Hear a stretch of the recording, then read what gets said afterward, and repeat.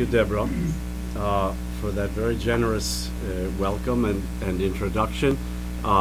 Just by way of segueing, let me note that if you buy the book here and now, I'll be happy to sign it. Number one. Number two, as Deborah mentioned, we do disagree on some things, and there is a disclaimer on what I write for APN. But I am very happy to appear on behalf of APN, having had working relationships with virtually every American Jewish organization in the course of the past, ever since I left the Mossad in government service, so that's 30-some years. Nothing compares to this organization for its very generous approach to pluralism in discussing the issues, which is why we get along so well. And while I'm not a member of Peace Now, and I never have been, let me begin by saying what you're going to hear from me is pretty depressing. But the role it leaves for Peace Now is more important than ever. And I'll get back to that toward the end and be happy to elaborate on it. I'm going to introduce myself, despite the fact that Deborah, certainly you all know who I am. I want to introduce myself in the context of Israel-Palestine, because I need to persuade you that I'm knowledgeable enough to be saying the tough things that I'm going to be saying, and to be drawing the tough conclusions that I'm going to be drawing. So my credentials dealing with the Palestinian issue, they go all the way back to my career in the Mossad, but that I can't talk about. But beginning way back in 1981, the Jaffe Center for Strategic Studies, I was the chief researcher who authored the study, the landmark study on the options for a Palestinian settlement back in 1989, and put in the mainstream of the Israeli public discussion the notion that we had to talk to the PLO. We're going back to the days of Yitzhak Shamir, okay? We have to talk to the PLO, and we have to talk about a Palestinian state. I've also run a lot of Track 2 informal dialogues between Israelis and Palestinians. I'm the only person who ever got together the leaders of the Gush Emunim settler movement and Yossi Alpher's personal representatives, which ended in a book as well, which only appeared in Hebrew, and The Wolf Shall Dwell with the Wolf, so you can figure what that book is about. I advised Prime Minister Barak during the July 2000 Camp David talks, and from 2001 to 2012, together with a Palestinian colleague, Bassam Khatib, produced Bitter Lemons, which was a fairly unique virtual exchange of views, first and foremost between Israelis and Palestinians, but eventually the entire Middle East, and its demise very much parallels the downward turn of Israeli-Palestinian relations. Next year, 50 years to the occupation. And in those 50 years, roughly 1/10 of the Jewish population of Israel has transferred its address across the Green Line, whether in East Jerusalem or in the West Bank. We're talking about some 600,000 people, and 10% of the population, and that's a lot. And we are at a point where I would suggest that the Oslo process as we know it has run its course and is over. And we have to begin thinking post-Oslo. And post-Oslo means we and the Palestinians are on a slippery slope, sliding slowly towards some kind of very ugly one-state reality. As matters stand, this is where we're going. How long it's going to take, what it's going to look like, I don't know. Anybody who purports to predict anything in the Middle East today has to be taken, listened to very cautiously. I can only describe where we are, and we are on a very negative, slippery slope towards something very negative, with I would suggest, zero prospects for a productive peace process, for a productive, productive two-state process, not even a productive process of no end of conflict, because I have drawn the conclusion from almost 25 years of Oslo that we are incapable of ending this conflict the way Oslo defined it, okay? We may be capable of creating a Palestinian state and living in some kind of cautious coexistence, but ending the conflict between us, which is a unique conflict, we're incapable of doing. So the issue is now the slippery slope, and the issue is how to manage it.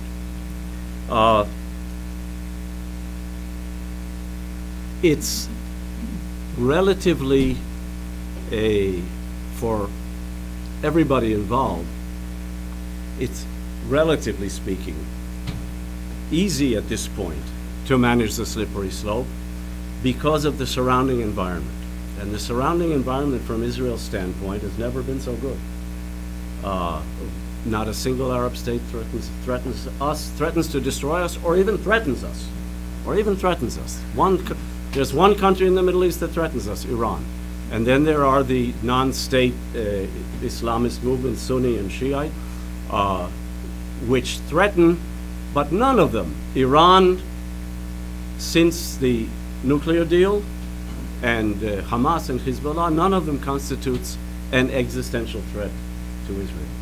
The only existential threat we face today is the threat to Israel as a Jewish democratic Zionist state. It's the slippery slope. It's a very different existential threat. It's not physical attack or even attempt to exterminate. And I would suggest that all the parties involved, the policymakers in Washington, the policymakers in Brussels, the policymakers in Jerusalem and in Ramallah and everywhere else, the diaspora, the Jewish diaspora, particularly here, have to change their agenda. The agenda can no longer be just get to the damn table, quoting Leon Panetta. The agenda can no longer be the outlines of an agreement are perfectly clear. The parties just have to sit down. John Kerry, Tony Blair. The agenda today has to be, what does this slippery slope look like? Where is it heading? How can we slow the slide until something else comes along? How can we manage this slippery slope? Because this is what's happening. And any other agenda is an illusion. And when we hear statements like this, we Israelis, Palestinians, other Arabs, they sound ludicrous. They sound pathetic. They signal a total lack of understanding. Now, the lack of understanding, I would suggest, begins with a failure to analyze what went wrong with the Oslo process. Because the agenda, whenever somebody of goodwill comes to try to mediate and to reactivate the peace process, the agenda is the Oslo agenda. The agenda is the Oslo DOP menu of final status issues, coupled with the slogan, which is not written in Oslo, but which is written in stone somewhere apparently, nothing is agreed until everything is agreed. And because the Oslo agenda, which in its day was a huge breakthrough and made a great deal of sense, but because in retrospect, trying to learn from the failures, the Oslo agenda was faulty. It has to change. We need a post-Oslo paradigm. Call it a new 242 if you like. It doesn't have to be the UN, but it has to be a radically new agenda. The old agenda has generated a series of failed strategies. And I'll address Kerry's recent attempt and the even more recent attempt that involved President Sisi in a minute. But let me ask, how did we get where we are? It seemed pretty obvious to us, to many of us, but it's worth reiterating. Religious extremism has grown on both sides. Israeli, Palestinian, I would say on all sides, because it's all around us in the Middle East. And in Israel, the catalyst was the occupation, and going back to 1968, when left-wing governments in Israel began to allow settlement in the West Bank. And this fueled the Gush Emunim movement, which is today snowballed into a radical messianic Jewish movement, which has managed to place itself very much in the dynamic mainstream of Israeli politics. On the Palestinian or on the Arab side, particularly since 2011, we witnessed the rise of a variety of, before 2011, a variety of radical Islamist movements. And since 2011, the virtual collapse of five or six Arab states, beginning in January 2011 in Tunis and Cairo. And the Israeli public, even the moderate Israeli public, will be forgiven if it looks around and says, this is not exactly the time to create another Arab state, particularly one composed of the West Bank and Gaza, and one that's already fragmented, one that fragmented before January 2011, between the West Bank and Gaza, between the PLO and Hamas. One of the less noticed side effects of the entire Oslo process has been the radicalization of the leadership of the Israeli Arab community, that is the Palestinian Arab citizens of Israel. Not so much the rank and file, but the intellectual leadership and the political leadership as represented in the Knesset adopt a position regarding Israel that is more radical than that of the PLO, our negotiating party. The PLO says it will reach an agreement with the state of Israel. It can define itself more or less the way it wants, whereas the leadership of the Israeli Arab community says Israel has to be a binational state. And there are all kinds of documents that they've issued in recent years to back this up. Now, they're perfectly within their rights to express their view, but the reaction of the Israeli Jewish majority has been to be all the more suspicious of how the Israeli Arab community will behave if we do reach a two-state solution. They will see it as a way, as just a step toward changing the very nature of Israel, and this is one more reason to take an extreme position against a Palestinian state. Another reason is the outcome of the unilateral withdrawal from the Gaza Strip in 2005 under Ariel Sharon. In the Israeli narrative, and I'm perfectly aware that the Palestinians have a different narrative, but in the Israeli narrative, this was should have created the conditions for successful Palestinian state building in a clearly defined piece of land whose borders are agreed between the two sides, with a large input of international financial aid to spur it on. And instead, it resulted in chaos, and it resulted in a minor Palestinian civil war and the Hamas takeover. And we've had three mini wars with Hamas in Gaza ever since.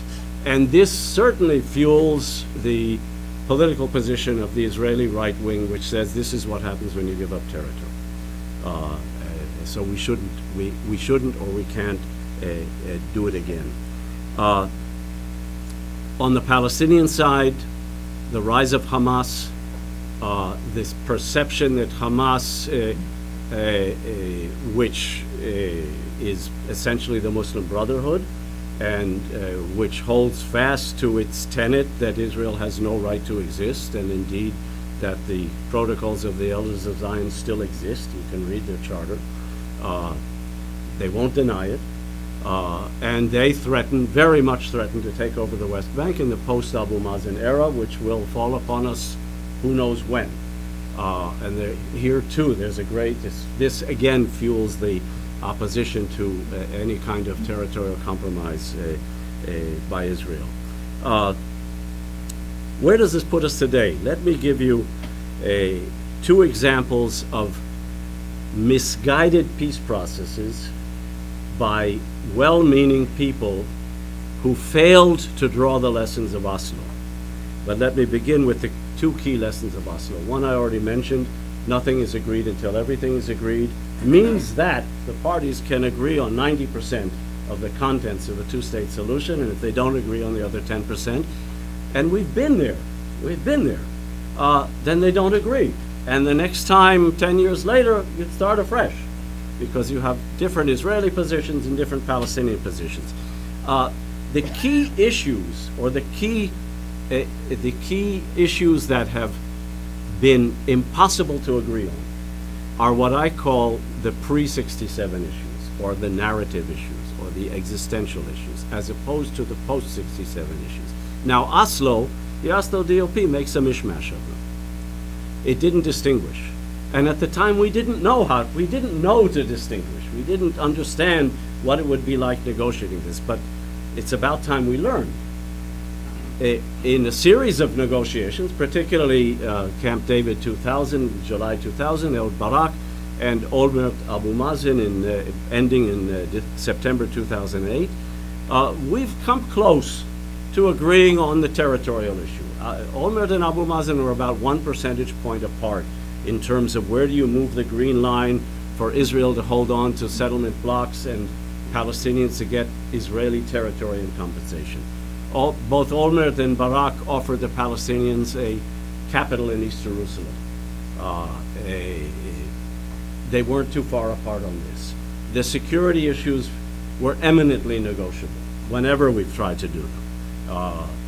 Palestinian airspace, the electromagnetic sphere of the Jordan Valley, and security coordination, and so on and so forth.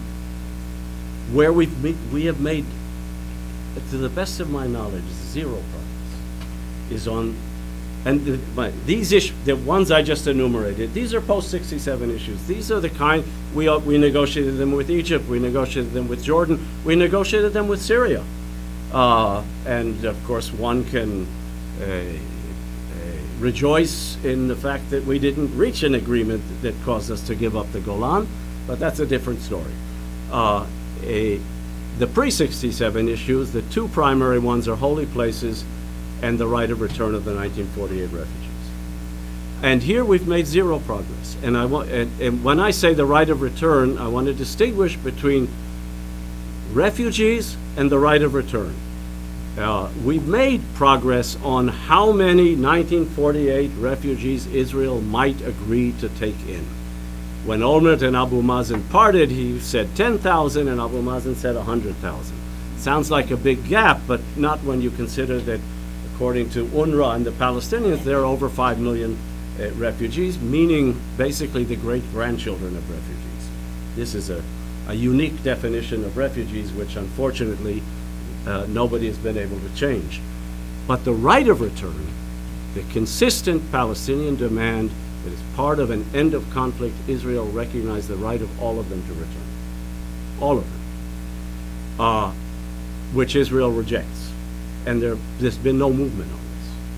And holy places, particularly the Temple Mount, the Palestinian assertion at the negotiating table, first Arafat, then Abu Mazen, and Abu Mazen repeats it at least once every half year.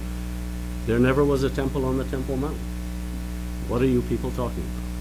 Now, this is a total rewriting of Islamic historiography, which until 100 years ago recognized that the mosques were built on top of the ruins of the temple precisely because Islam supersedes Judaism. So the mosques are on top. But the Palestinians have completely rewritten this. And this is why Olmert could make such a far-reaching offer for some sort of international consortium to manage the Holy Basin in Jerusalem, a consortium with a majority of Muslim Arab countries on it, which would decide what happens in the Jewish quarter and at the wall.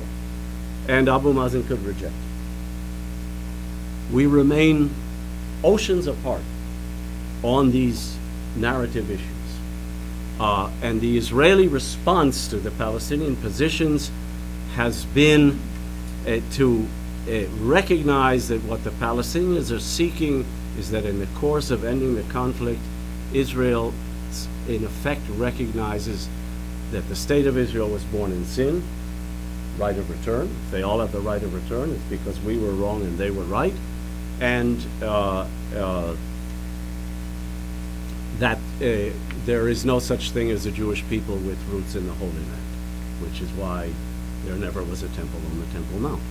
And of course the Israeli response has been, since Camp David 2000, you have to recognize this as a Jewish state, which is also a pre-67 issue and is also a non-starter from the standpoint of the Palestinians and for that matter, almost all Arabs whom I encounter. Okay, so now we get to John Kerry, summer 2013, comes to the region to restart the peace process according to the Oslo formula, according to the Oslo menu, according to the nothing is agreed unless everything is agreed. And the first item on his agenda with Abu Mazen is recognize Israel as a Jewish state. And then the second item is the 67 lines, or whatever. Absolutely no indication that lessons were learned that might change the menu. And Kerry brought with him over 100 people, spin doctors, PR people, opinion pollers, generated huge optimism on both sides just by dint of the energy expended, and never had a chance. Never had a chance. Abu Mazen and Netanyahu never got together. They never met. And of course, here again, go back to lessons of Oslo. You're talking about two recalcitrant leaders, Abu Mazen, who since 2008 has given up on negotiating with Israel because he knows he can't make the concessions that are the basic red line for the Israelis. So he's given up negotiating. And Netanyahu, who never gives up negotiating, but covers the West Bank and will use negotiating as a cover to advance his real agenda. Look at the nature of his coalitions one after the other, and he does it extremely skillfully, so that by the end of this process, Kerry is maneuvered to a position where Netanyahu says, yes, but, and Abu Mazen says no. And Abu Mazen is summoned to President Obama, who says, look, here's our offer. What do you say? And Abu Mazen says, I'll let you know, and walks out without giving an answer, and goes home and phones Hamas, and for the nth time since 2007 says let's form a unity government and we'll set up a committee to discuss it. This is his response to Kerry and Obama's pressures, which were minor. I mean, if you're going to try to run a peace process with the likes of Abu Mazen and Netanyahu, you better enter with a sledgehammer of pressures if you expect to get anything out of them, which Kerry didn't do. So Abu Mazen invites Hamas, and Hamas says, fine, our first condition is give us a freer hand in the West Bank. And with a freer hand in the West Bank, they go out and kidnap 3 yeshiva students and murder them. And within a month, we're back at war with Hamas. I would suggest that there is an indirect link between a failed peace process, failure known in advance, the Kerry's process of 2013-14 and the summer 2014 war. The lesson is, if you go into this without learning the lessons of previous failures, you're not only going to fail again, you're going to make things worse. Most recent example, just last month. Bibi is feeling the pressures from the EU. The French are convening some sort of convocation, which met on June 3rd in Paris, and they have plans for more. He also hears the rumors that Obama, in his lame duck period between November 8th and January 20th, is going to launch some sort of new guidelines, a la Clinton guidelines or something else, maybe something at the UN, And all of this makes Bibi nervous, so he calls up Herzog, the leader of the Labour Party, who is a total political novice. Let's set up a unity government. We need to have a peace process. And Tzipi Livni hears this and whispers in Herzog's ear, I've been through this before. Don't believe a word he's saying. And half of the Knesset contingent of Labour says to Herzog, we won't join this government with you. We don't believe a word he's saying. And Herzog moves ahead. And he and Bibi agree, ostensibly, that the peace process will be based on some form of Israeli conditioned recognition of the Arab Peace Initiative of 2002, the so-called Saudi peace plan. And with this, they summon who else but Tony Blair and John Kerry, and dispatch them to Cairo, extract from President Sisi a statement which Sisi willingly gives, because Sisi's under huge international pressure over human rights issues. I mean, everybody who was ever involved in the Arab Spring in Egypt is in jail today. He needs weapons, so he needs to please the United States and the European Union. And so Sisi makes a speech in which he says, I welcome the readiness of Israeli parties to reopen the peace process based on the Arab Peace Initiative. And this was supposed to be the congenial regional backdrop to Bibi and Bougie Herzog declaring a unity government. And what does Bibi do? He says to Herzog, well, some other time, and he brings in Lieberman. And the first thing Bibi and Lieberman do when they've set up the government is they appear in front of the nation and they say, we want to renew, we welcome Sisi's remarks, and we want to renew the peace process based on the Arab Peace Initiative with changes. At which point Sisi says, I didn't mean that. And the Saudi foreign minister says, no changes. And we now, as a result of these efforts by truly well-meaning people who haven't learned the lessons, we have a more right-wing government than we had before. And any idea that they're really going to be partners to any serious peace process is ridiculous. It's simply ridiculous. They paid their lip service.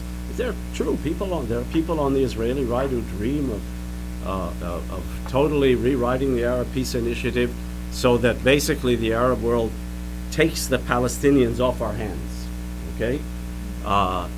But there's no Arab partner for this. So where are we? Where might we be heading on this slippery slope? First of all, the dominant right wing in Israel, which is now the mainstream, it has a fascinating array of ideas of what to do with the West Bank,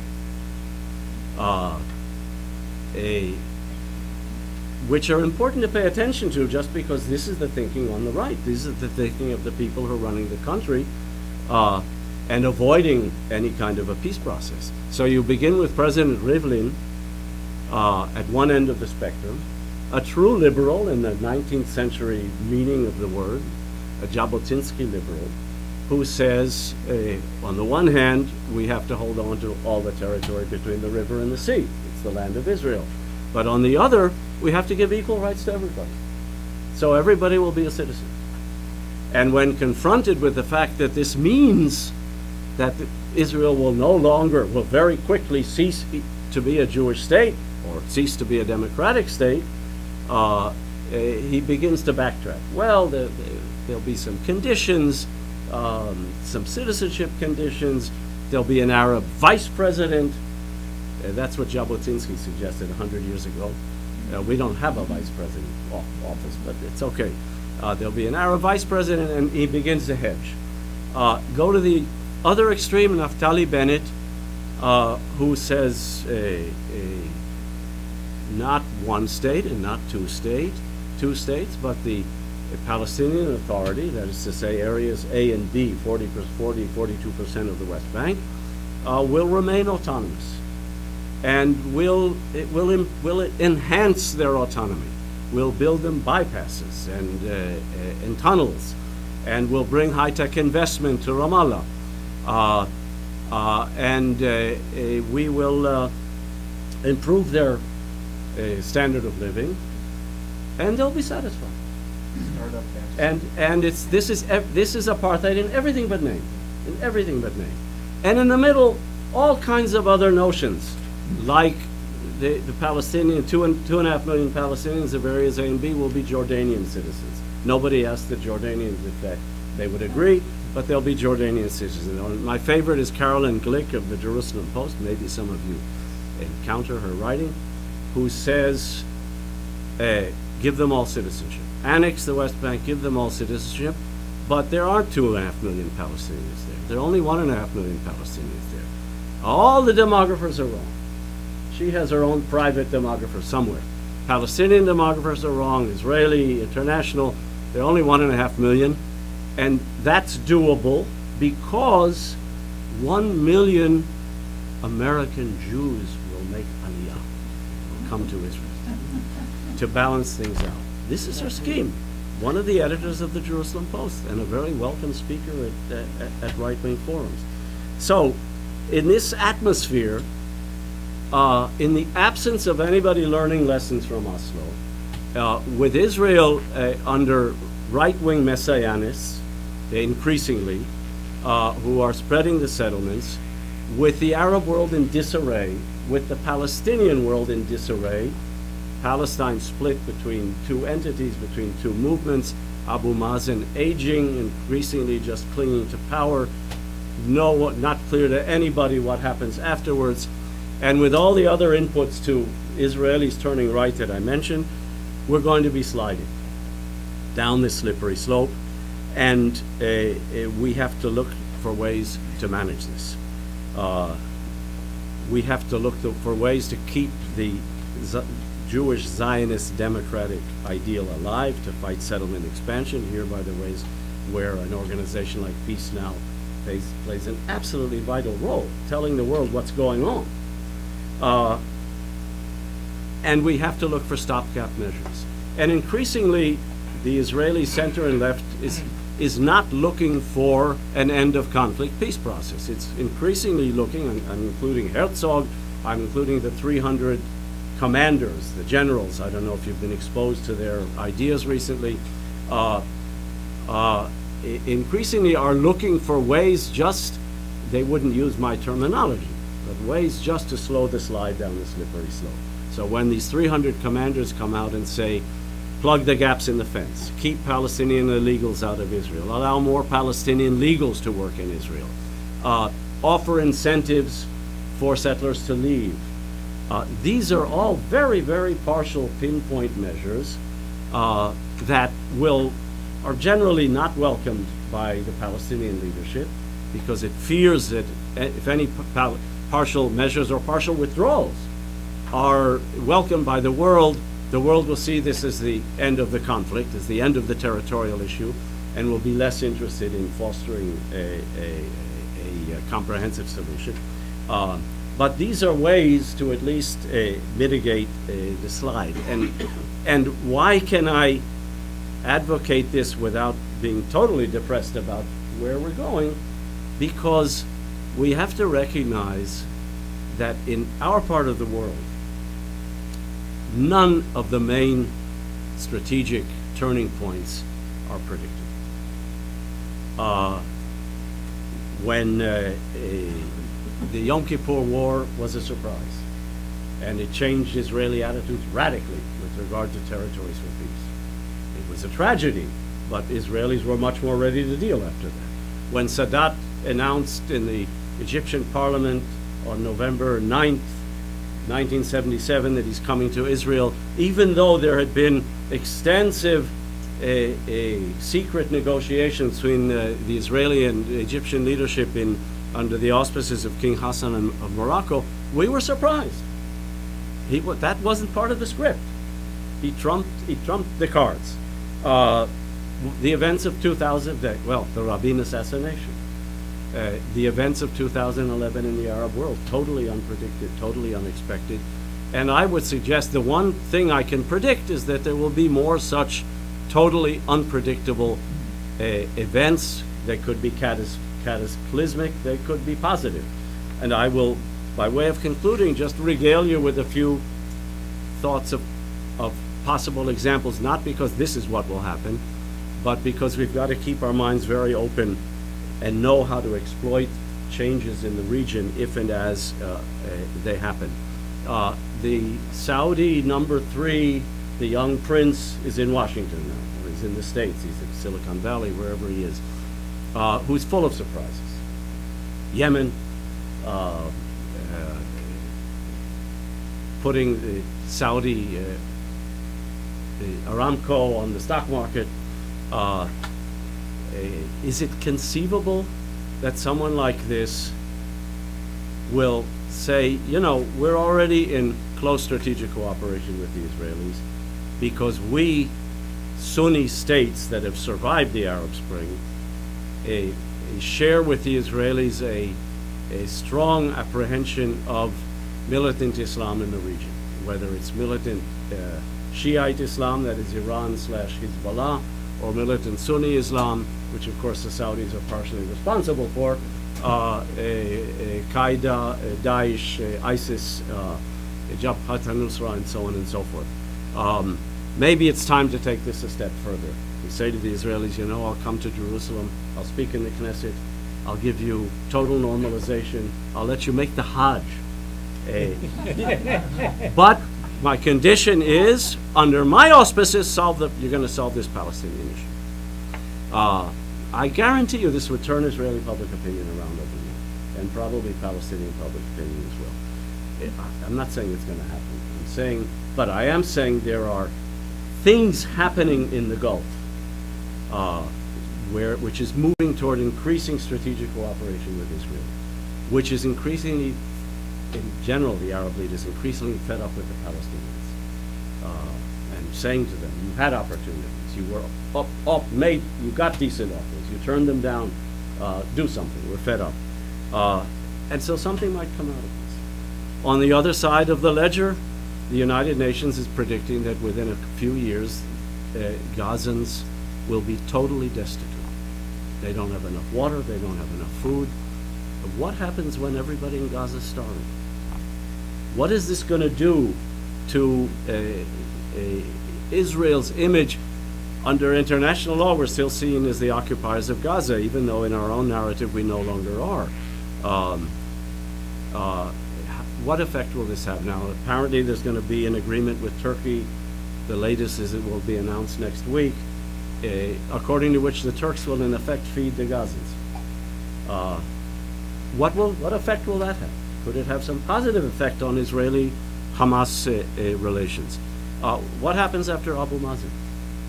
Good news or bad news? Bad news could mean total chaos in the West Bank, a Hamas attempted takeover, something that would draw the Israeli military in and make us once again occupiers even of areas A and B.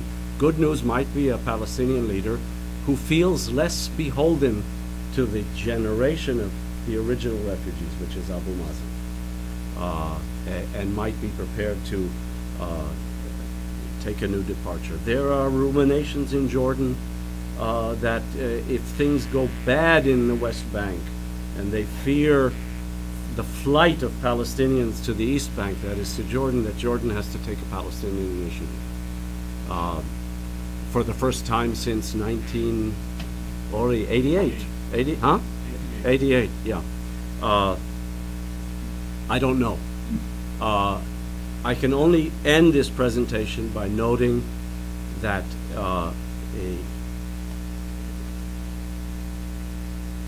we're on a slippery slope. There's absolutely no indication we're getting off it anytime soon. There are ways to slow the slide. There are ways to mitigate the worst aspects. We need to change the agenda. The think tanks need to change the agenda. The policy planners need to change the agenda. It has to become a post-Oslo agenda. The American Jewish community has to change the agenda. I've been talking to American Jewish groups. This is a very painful issue. When I say American Jews have to begin talking differently to their children and grandchildren about Jewish values in light of the slippery slope. Now, there's no problem talking about this in Israel. We're all yelling at one another day in and day out. There was no reason for me to write my book in Hebrew because the contents are in 10 op-eds a day, okay, and in every talk show on TV. And when you have Ehud Barak saying fascism, you know that this has become a very deep and very serious conversation in Israel. And the American Jewish community and Israel are and should be and must continue to be strategic allies. And there's something wrong when Israelis are going at it in this way, in such an open way. And the American Jewish community is not, to the best of what I can see, as a community, as congregations, as grandparents and grandchildren. So with that, I close my presentation. Sorry if I depressed you, Deborah, and be happy to open the discussion. Yeah. Thank you. Can you be more specific about what we should be telling our children? Oh, sorry. I'm Jay Edelman. No, I won't be more specific. I'm an Israeli. You guys figure it out. No, I don't think it's proper. I'm just saying I don't hear this discussion. I don't hear this discussion of values. And I've talked to some prominent American Jewish leaders about it. And one of them said to me just the other day, he said, we can't. We don't dare. Well, think about that. Think about that. I can only say I don't see it happening, and it's not healthy. Not that what's happening in Israel is healthy. Not that the Jewish values that you have to talk about that are coming out of Israel are healthy. But it's not healthy not to be talking. James Zimmerman. A biography of Albert Einstein describes how he used thought experiments to resolve fundamental problems of physics. He disregarded experimental facts, used imagination to try and resolve problems. I suggest a similar exercise now, disregarding all the unhappy, unhelpful facts that we know about, and instead using a bit of imagination to conceive of something which is unthinkable. I just gave you a list. All right? That's my thought experiment. Okay, let's imagine that the objective pursued by the American government for many years, getting leaders on both sides to negotiate and come up with an agreed upon peace formula. Question number one, how would this agreement between leaders change the situation? Second, would it change anything? Third, if not, why not? Look, there's no agreement between leaders. If there were. I'm sorry, my imagination is limited. There is an alarming leadership deficit on both sides. In fact, you can say all over the world there's a leadership deficit, but certainly between Israelis and Palestinians. We have a prime minister who is a political genius, okay?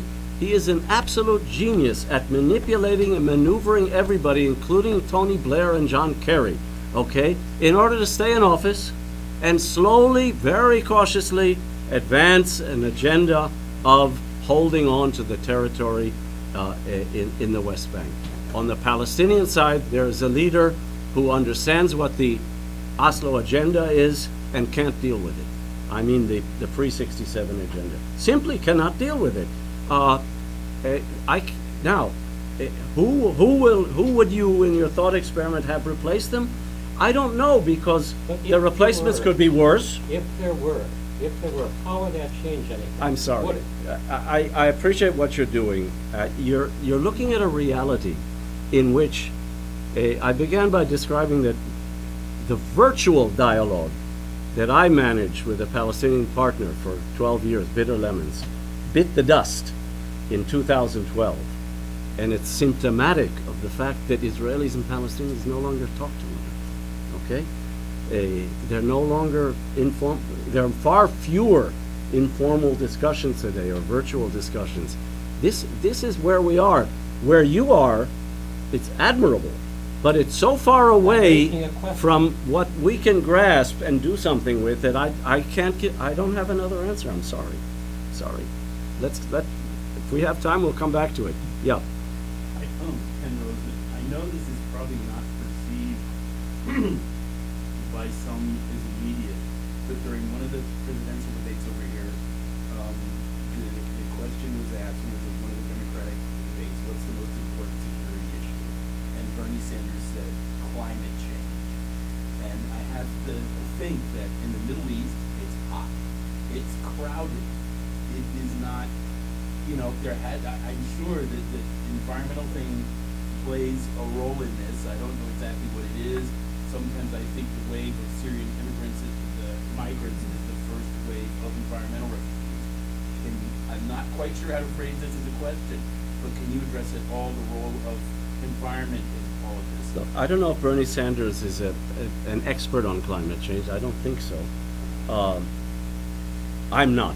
So I can give you an amateur's response. Clearly, climate change has played a role in the Arab Spring.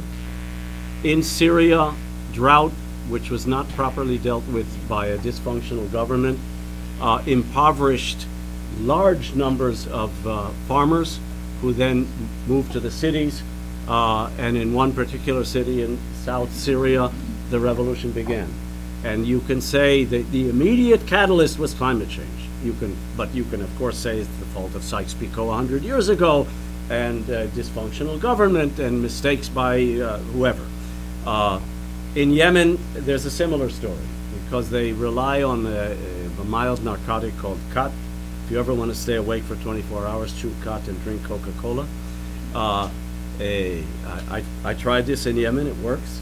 But it requires a lot of water. And there's climate change there too. And they're running out of water, and this is undoubtedly one of the factors that were involved. Now, I hesitate to go any further with this because if you go back 10 or 15 years in Israel, all right, we were running out of water, okay?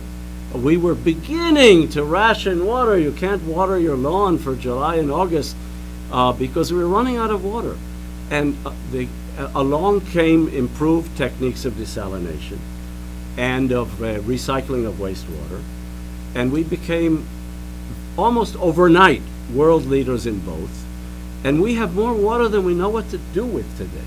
All right? We could use water to pave, to grease the wheels of improved relations with our neighbors. We're already selling water at a cut rate to Jordan. Some of it goes to the Palestinians, not nearly enough. Gaza needs desalination plants, and it's not our fault they don't have them, okay? It's the fault of all kinds of behavior by Hamas. But what, you cannot argue in our part of the world that the lack of water is going to be a major cause of conflict, or is a major cause of conflict. So I'm cautious about it. And of course, if you want to take the Syrian refugee issue further, if it's only environmental and 8 million refugees, and the British are so afraid of being flooded by Muslims, they're going to leave the European Union, it'll fall apart. It's the chaos theory. The butterfly in Brazil, I think. And the European Union falls apart. But I'm not capable of taking any further than that. Yeah. So Dan Cole. So in talking about a new paradigm and trying to grasp what it might look like, my first question relates to President Obama. So in his remaining 6.5 to 7 months in office, what might he do to create a new predicate? Do you support the idea of parameters? If he lays out a plan to somehow incorporate the pre-67 issues that you're talking about, and then what would your advice be to a new U.S. president in July? You know, I spoke yesterday at the Mid-Coast Forum in Maine, on the, what's called the mid-coast of Maine. There are a lot of State Department and CIA retirees who get bored. And they invite people like me to speak. And they, of course, ask the same question. And they all, to a man and woman, said, what would you advise Hillary to do? And I said, is nobody going to ask what I advise Trump to do? Okay. I will. You will, okay. What do you advise It's easier to start with Trump, okay? I would say to Trump, whose views on the Middle East, if they exist at all, are not familiar to us. I would say first, adopt Obama's dictum, don't do stupid shit. And secondly, unlike Obama, don't do stupid shit. Don't just say it, don't do it until you've, as Trump likes to say, figured out where you are, okay? That's the only advice you can give. But let's get back to Obama. Look, if he wants to produce a new paradigm, well, first of all, I don't know what he's going to do. But I don't hear that he's going to produce a new paradigm. What I'm afraid of is he'll come out with the same old stuff. He'll come out with the Oslo menu again. Clinton framed it brilliantly in his day, okay, as his parting shot.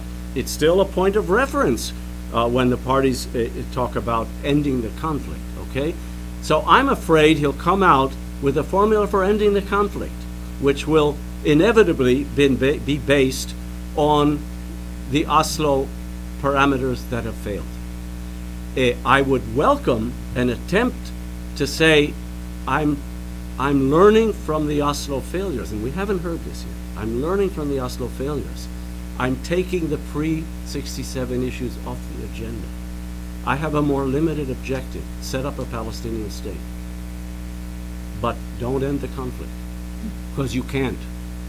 But you can coexist in a much more harmonious way if you will agree to take these issues off the agenda. Now, mind you, neither Abu Mazen nor Netanyahu agrees. But I would welcome an effort to create a new paradigm, and if he wants to do this in the UN, and I have this in the book. I mean, I have my own formula. Not that I've managed to sell it to anybody.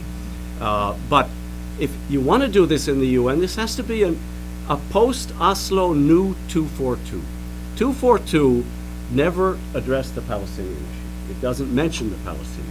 It mentions refugees, but not Palestinian refugees. 242 was a Territories for Peace formula that once the parties got over their objections and accepted it, within 10 years, it was the basis for Israeli-Egyptian peace, Territories for Peace. So you need a new 242 for the Israeli-Palestinian issue. Let me just give you some examples of my creative thinking, okay? You want to recognize East Jerusalem as the future capital of Palestine? Recognize West Jerusalem as the capital of Israel, which the world has never done. Balance it. You want to establish a Palestinian state in the West Bank and Gaza? Recognize that everything you're going to say here and everything that international law says about the sovereignty of states does not apply to Gaza unless and until the recognized rulers of Palestine reestablish rule in Gaza, because otherwise, the minute the Gazans start firing rockets again and we retaliate, we're attacking a sovereign Arab state, and all the other Arab states are duty bound by the Arab League to come to its aid. Not that they would, but it's just a needless complication. Okay, 67 lines. Recognize that the parties have gone beyond the 67 lines. They've agreed to swaps. So write that in. It's not written in anywhere. And you can go on and on, the security guarantees for Israel and so on and so forth. And recognize that the priority is to deal with the post-67 issues. Now again, the leadership in the region will not embrace this. The Arab world is in total disarray. But if you create a new paradigm, it may, as with 242, it may set a new standard for where the parties have to go, for what is a bit more feasible than the failed Oslo process. So that's what I would suggest to Obama. If you want to do something really daring, you want to go to the UN, that's where you should be. But it has to be based on a clear statement. I understand that the old paradigm has failed. We're not going to repeat this again. And that's not where we are, by any means. So in line with your directive to be open to the unexpected, what you thinking about Ya'alon, Sa'ar, others on the right coming forward and posing a strong, that's the question, are they posing a strong alternative? Does anybody listen? The lefties here? You're asking the right questions. My impression is, sad to say, at least as of now, this is not a serious challenge to Bibi's rule. He's just expanded his coalition. There are no indications that this has caused cracks in the coalition. For instance, Kahlon, who is a liberal, bolting, or some of the ultra-Orthodox who they're in the coalition for entitlements, for their own stuff.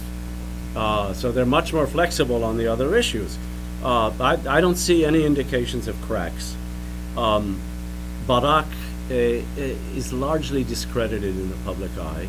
I think, or I'd like to think, that what he is doing in his own mind is playing the elder statesman. I don't care if you like me or not.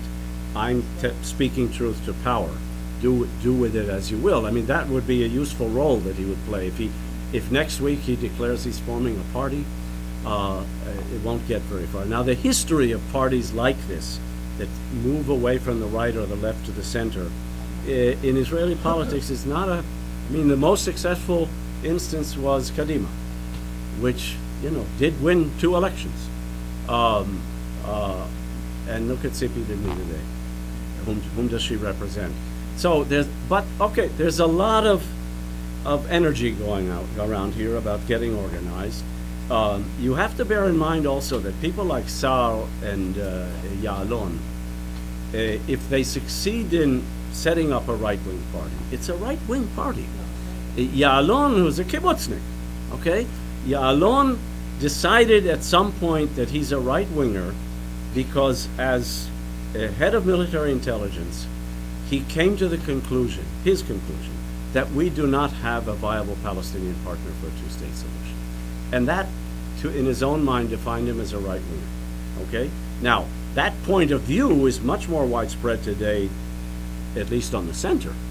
The only really strong dissenters from that is Meretz. So, could he succeed in forming some sort of centrist party? Well, okay, but it would be a fragile mix of right and left wing, and with people who have not proven themselves at the polls. I mean, Ya'alon tagged along on Bibi's shirt sleeves.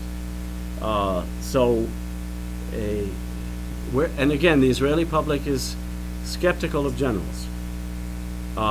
So my own sense, I mean, here I would argue with what Deborah said. I don't think this is a sort of breakthrough moment. I'd like to think it is. I would hope that Deborah is right. I'm skeptical. There have been no significant polls to tell us anything yet, and you have to take them with a grain of salt anyway, because Israelis have become poll exhausted. I mean, I just hang up the phone, so I'm never counted in these polls, and a lot of people respond like me. And okay, stable government, no elections on the horizon. You can't just make speeches and create elections. You've got to bring down a government. That government is now more solid than before. And I guarantee you, Ya'alon, Barak will be old news in another week. That's the Israeli news cycle. I mean, here I come and I put on CNN, I'm amazed they're still talking about Orlando. In the Israeli news cycle, that would have disappeared days ago because we've got new stuff. And here apparently not, and that's your good fortune in some ways. But I don't see it happening. I don't see it happening, but at the same time, I certainly welcome what Ya'alon has done. and said what Barak has said, what the 300 generals have done, because it does expand the public debate. It brings significant issues like fascist behavior into the mainstream debate. How that's going to percolate and affect things is early to say. And with all my skepticism, I welcome this development. I have to tell you, I have a son, some of you may read him, Yossi Alpher, writes for Haaretz, who's been going on calling people fascists for the last half year. And every time he does it, I sort of cringe and I send him an email and I say, Rogi, Mussolini was a fascist. This is what classic fascism is about. This is not what we're seeing.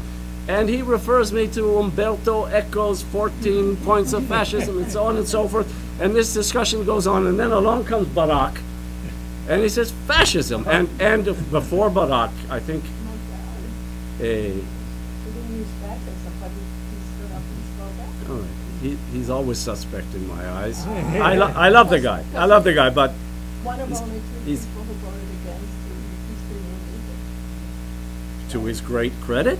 No, No, not a bit, okay. but I mean, he's All right. got No, but I'm strong citing evidence Yair that- Golan, the deputy chief of staff, who on Holocaust Memorial Day said, I see things that remind me of Germany in the 30s. That took a lot more guts than Barak, okay? He labeled himself as someone who will not be the chief of staff if Netanyahu and Lieberman have anything to do with it, okay? But that empowered Barak as well, and I can no longer quarrel with my son. I can no longer yell at him about Mussolini because it's now mainstream, and he helped put it there, to his credit. Yeah. Ernie Benjamin. If I can put this into the language of labor negotiations for a moment, which I know better than anyone nationally, the main thing in your talk was to show why the parties have reached impasse, and why within the existing terms of discussion that impasse couldn't be resolved. When you were questioned, you began to come up with some alternative solutions where if you or I was handling a binding arbitration and we were the arbitrator, we could threaten the parties, if you don't do it yourselves, I'm going to do this and this and this, and push them to try to get their own thing. So that's two parts. That's one part toward the solution, is to have some ideas like that, which you just had. The other part is who's going to do it. Now, in labor negotiations, we have structures that create a third-party intervention of one kind or another, or sometimes we do. In this, the nearest to that is either the French initiative, the UN, or the United States, or the Arab states, or some combination thereof. Probably a combination, because while Israel will never trust the UN, the U.S. could create some security guarantees and so on to balance the UN and so on. But it seems to me that what you are saying is that it's not enough to manage this conflict, which in my view, if we continue as it is, eventually the West Bank will just be absorbed in Israel and we get what you described, a very ugly binational state. So it seems to me what we have to be willing to look at is what combination of international pressures can combine with what combination of the kind of ideas you suggested that might get us past this impasse. All right, let me begin by noting that all the breakthroughs to Arab-Israel peace have been bilateral secret negotiations, okay? The closest we came to a third party was the Norwegian government, which basically was a labor government, and what you saw in action here was the global labor party mafia. The Labour Party in Israel, the Labour Party in Norway, and the PLO managed to wiggle its way into the international, whatever, union of Labour parties. But they would walk out of the room and let the two sides talk. But the breakthrough with Egypt, the Oslo breakthrough, the peace with Jordan. One might argue that one of the reasons the negotiations with Syria failed was precisely because they refused to sit alone with us in the room in some secret location and thrash these things out. That's what's happened so far. And that's a word of caution against the efficacy of international mediation.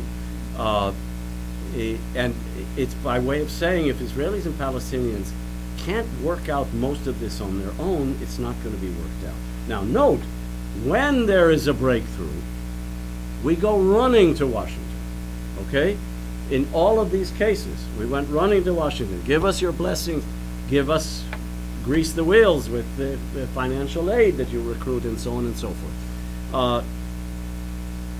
That's number one. Number two, the two sides, or let's just take the two leaders to simplify it, Bibi and Abu Mazen, are fortifying themselves precisely against this possibility, all right? And Bibi has done it very skillfully. He has radically improved Israel's strategic relationship with Russia, China, and India.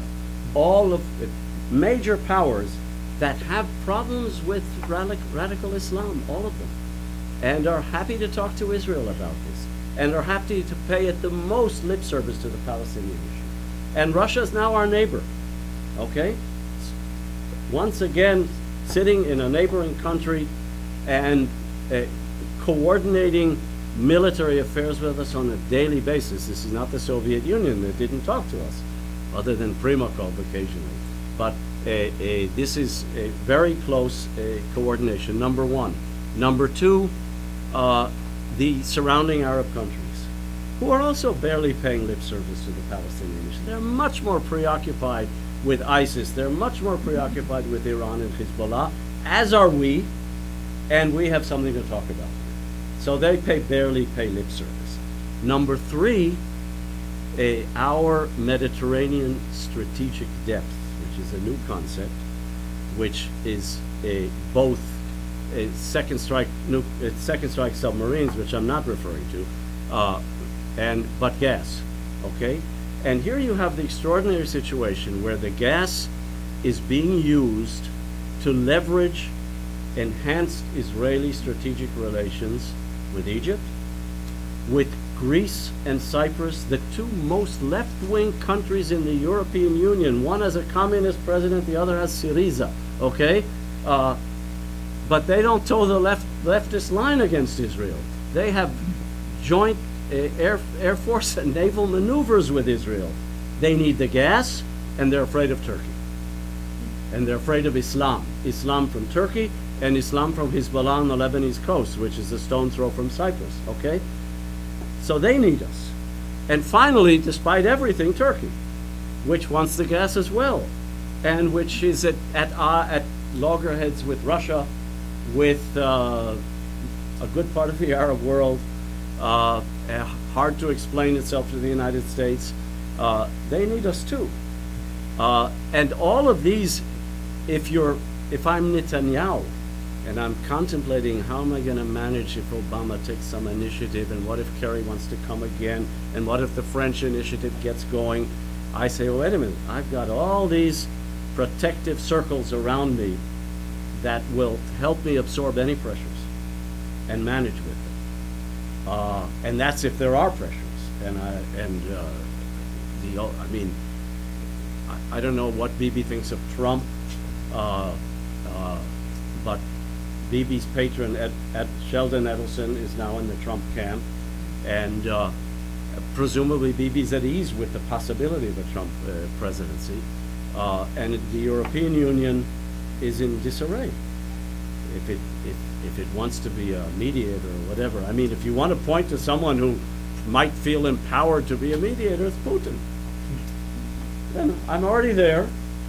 I have good relations with the Palestinians, with this more secular Arab world, or the anti-Islamist Arab world. I have excellent relations with the Israelis. But even here, it's hard for me to.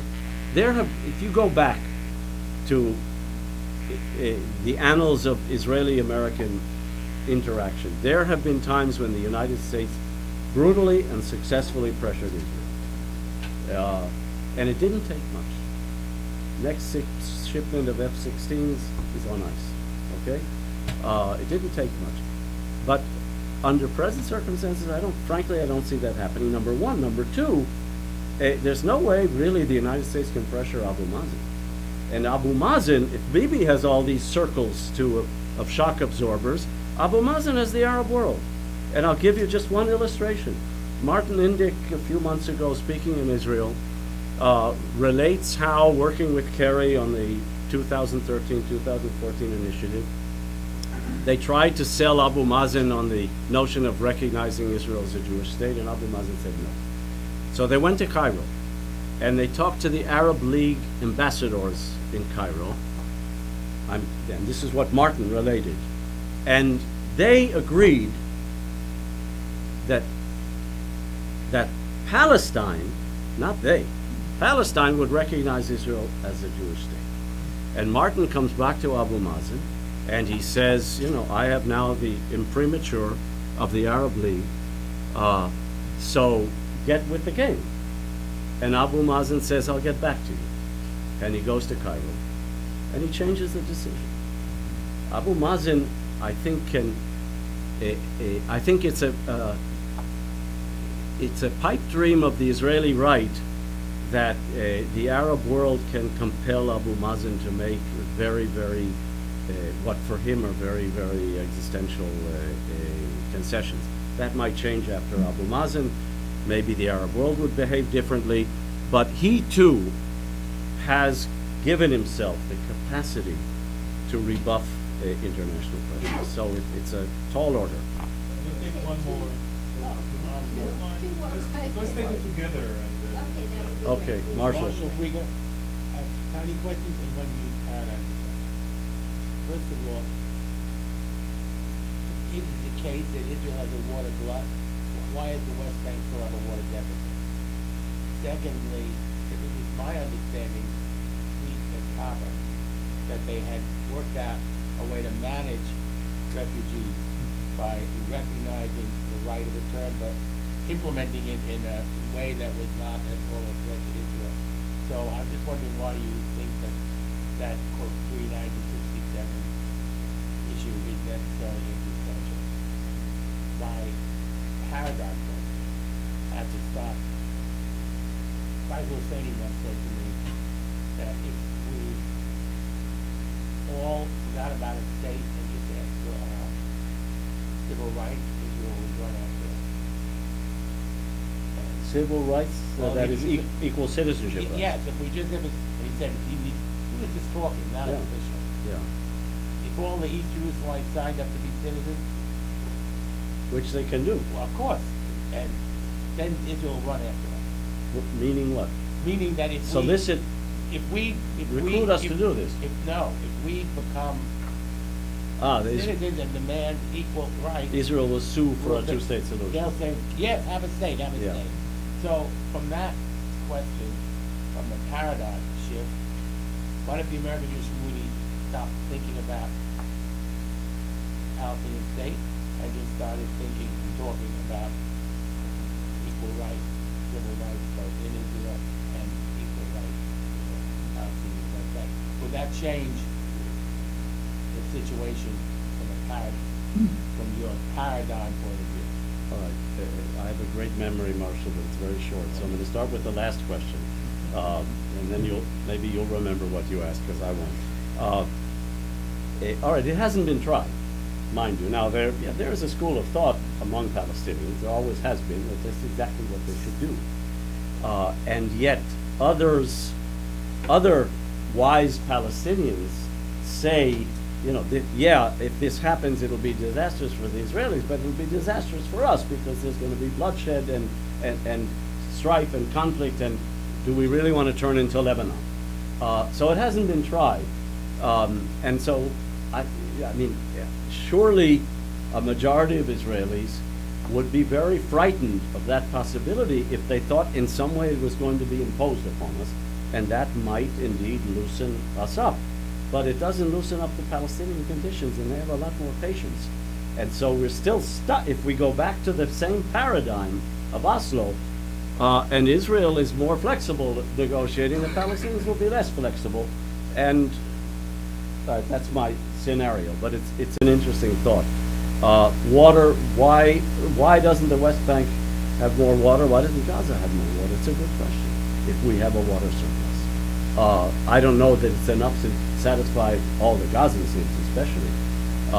But yes, we should be doing more. Now, why not Gaza? Because Gaza's under siege. If that's wise or not is another question, particularly when it comes to water. Why not the West Bank? There's no good answer. the settlers have swimming pools and water, and Palestinians still have to collect rainwater. And there's no good excuse for it when we have, when we can snap our fingers and build another desalination plant on the coast and dedicate it just to the Palestinians. And you know, in a perfect world, we could provide water to southern Syria, which is dry. And we, as I said, we're more generous with Jordan, probably could give more there as well. Now, in between, there was another question. Why is right of return existential? Did they work out a Okay. methodology at Taba? Look, I have sat down with Palestinians and worked out verbal formula, okay? Ehud Barak, as prime minister, got up in front of the Knesset in 1999 and he quoted verbatim what Khalil Shikaki and I wrote, okay? Israel recognizes the suffering inflicted on the Palestinians in the events of 1948, and in the framework of a peace process will do everything to, et cetera, et cetera, et cetera. And Geneva has a formula, and Taba has a formula. None of them formally approved by the Palestinians, okay? And none of them, to the best of my knowledge, closing the gap between a readiness, an agreement to accept X number of refugees, which is easy, and a formula that doesn't open us up to a situation in which it facilitates a peace process, and at that point the Palestinian education system begins saying, or continues to say what it says to this day, which is the Jews have no rights in the Holy Land, the Jews are not a people, they have no roots here, and but now adding, and they acknowledge this. They acknowledge that the state of Israel was born in sin. And this is not a formula for peaceful coexistence. I would prefer to set it aside, since I don't think there's really room for agreement on this issue or on the question of who owns the Temple Mount. Set it aside, leave the status quo. Every 5 years we'll sit down and revisit it. We'll talk about it again, but let's get on with life. There's one Palestinian politician who's talked that way, and that's Salam Fayyad. State building. His hero is Ben Gurion. Leave all this other philosophical stuff aside. Let's do something for our people. And he's totally sidelined. He barely has an NGO dedicated to these issues, which is dragged in front of Palestinian courts regularly on trumped-up charges of tax evasion. That's where he is today with that concept. I'm sorry to say.